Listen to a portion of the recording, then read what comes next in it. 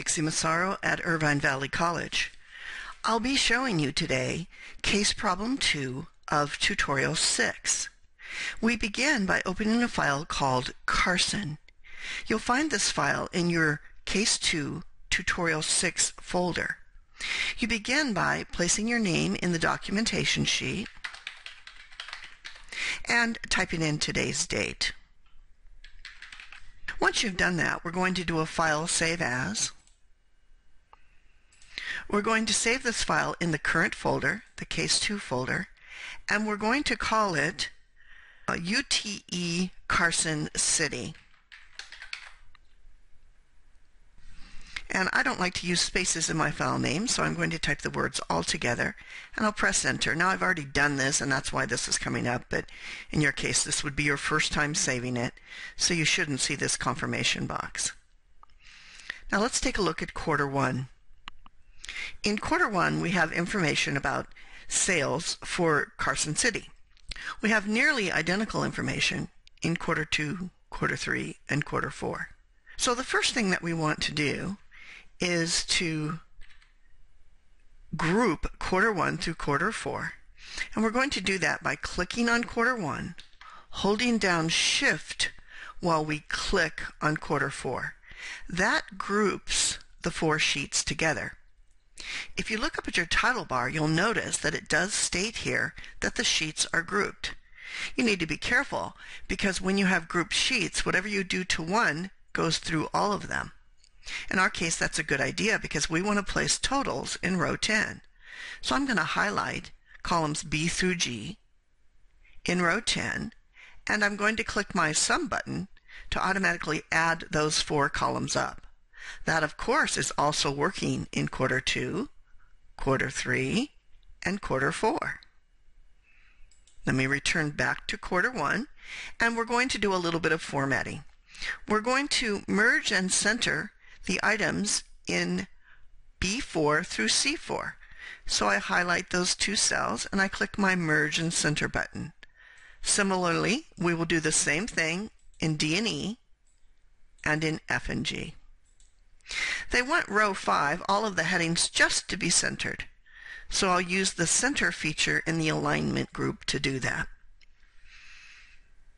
Now that we've done that, let's ungroup. You can ungroup by right-clicking on one of the sheet tabs and choosing Ungroup Sheets. Moving on to number 4, they want us to insert a new worksheet between documentation, let me scroll over so you can see it, and quarter. But I'm going to advise that the best way to do this is to simply make a copy of quarter 1. So I'm going to right-click on quarter 1 and choose Move or Copy. I want to place this new sheet before the quarter 1 sheet, and you've got to be sure to click the Create a Copy.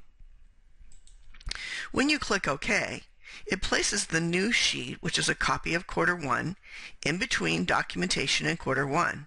But we want to change the name, and we're going to call that Summary. Next, what we want to do is to write formulas that are going to correspond or add up the 4 quarters. But first we need to get rid of the numbers that are here. So in the summary sheet, highlight rows 6 through 9 in columns B through G, and delete all of the numbers that were typed there, because remember, those were the quarter 1 figures. We're going to use this to summarize quarters 1 through 4. In step 5, we're asked to enter formulas that will add the sales in the corresponding cells of the 4 quarterly worksheets. So for example, here in cell B6, we want to add the cells in quarter 1, quarter 2, quarter 3, and quarter 4 that are found in cell B6 so that we can sum them. The way we'll do that is with an equal, sum, and open your parentheses. A quick way to insert the sheet range is to click on quarter 1 and shift-click on quarter 4. You can see in the formula window that this formula is being built for us. And then click on B6. Now I know it's confusing here because you can see that you're in quarter 1. It really doesn't matter. Just click cell B6 and pay attention to the formula you're building. Then press Enter, and that will return you to the summary sheet, in which case the formula will return the answer 245. You can use your fill handle to fill to the right, and double-clicking the fill handle will fill down.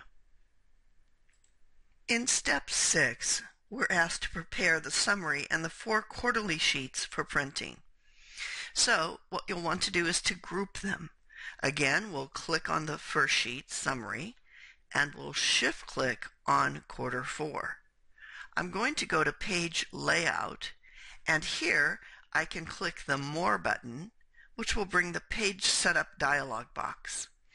If you view the Margins tab, you can center the page horizontally. That was required in Step 6. In addition, if you click the Header and Footer tab, you can create a custom header and a custom footer. So we're going to create a custom header, and what they want us to do here is in the center, they want us to center the worksheet name in the header, which I've done here. I'll take it out and do it again. The worksheet name is the Sheet tab name, and so if you click this button, it inserts that code. They want our name and the current date on separate lines in the footer. So let's click OK, and you can see that the Sheet tab name is showing in the center section of our header.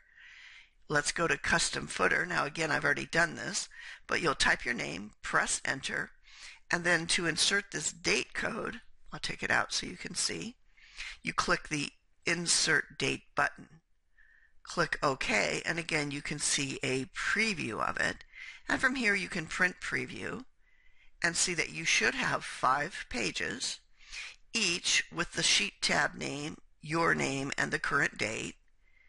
As we scroll to the next sheet, you'll see that this is Quarter 1, Quarter 2, etc. I'm going to return to my worksheet and save it.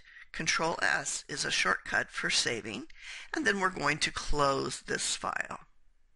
In Step 8, we are to repeat this process for the Reno workbook, calling it the UTE Reno. And so let's do a file open,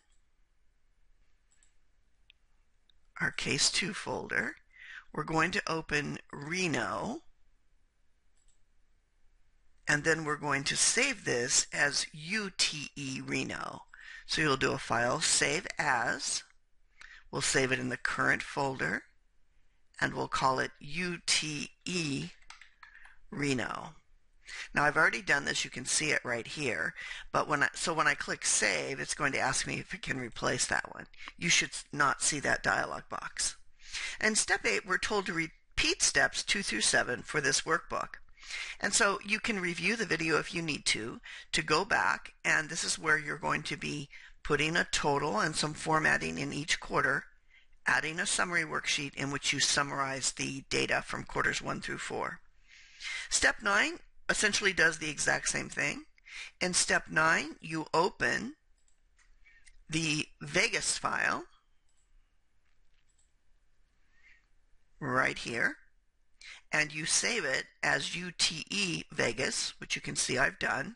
And again, you follow steps 2 through 7 in your textbook to modify this file so that it looks almost identical to your UTE Carson City.